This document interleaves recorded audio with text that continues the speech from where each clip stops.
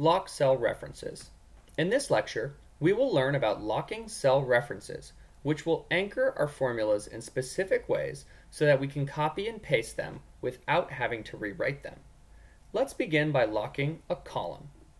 Please practice along with me in the You Try section. Unlocked. Let's reference cell C12. Type equals and click C12. Hit enter. This is unlocked. What this means is that if you copy the formula to another cell, our reference will move the exact same number of cells left, right, up, or down. Let's copy our formula in cell D30 and see where the reference moved.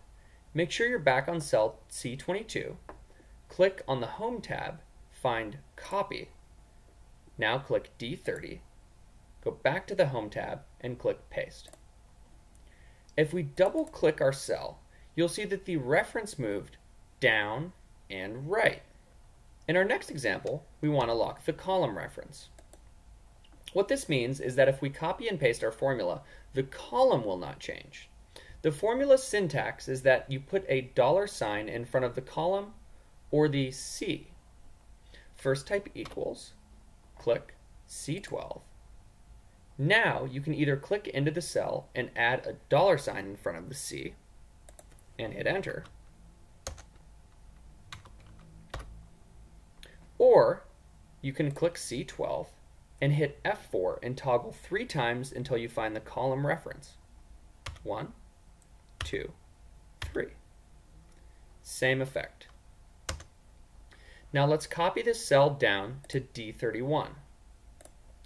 On the Home tab, click Copy, move cells, click back to Paste, and you'll see that the reference cell moved down 9 rows, but column C stayed the same. Now for a locked row, we'll follow the same process, but this time we'll lock the row or the number in the formula. First, let's type our formula.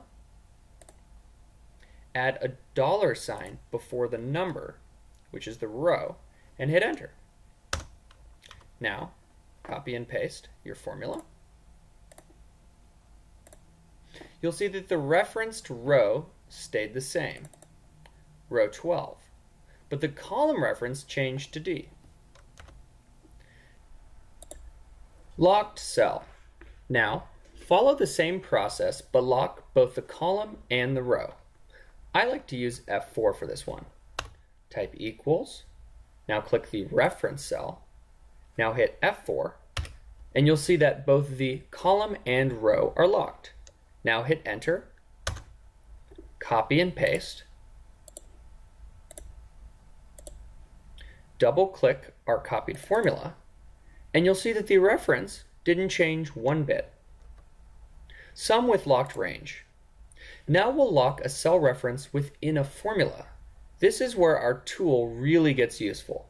Let's write a sum formula for the range C12 to C18.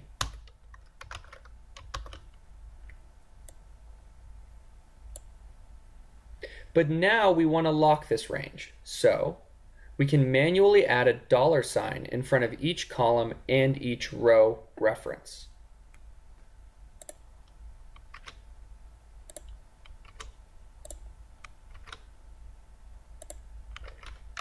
Now we click enter. However, to make this faster, we could use F4 to accomplish the same task. Write the same formula with the same range, but instead of manually adding $signs, tap F4 once.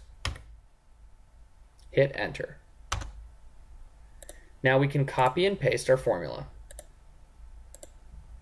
You'll see that the range reference didn't change. Here is a use case. We want to write a series of 5 formulas. Our first option is to write 5 separate formulas. But with locked cell references, we only really need to write one formula. Here's a scenario. I want to add C12 and C13 in cell G30. But in the next cell, I want C12 plus C14. And in the next cell, I want C12 plus C15. Okay, so let's start by writing our first formula, C12 plus C13.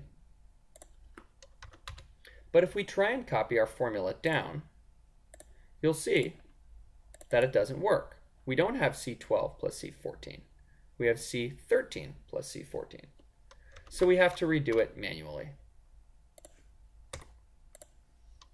And we would have to redo each formula manually this way.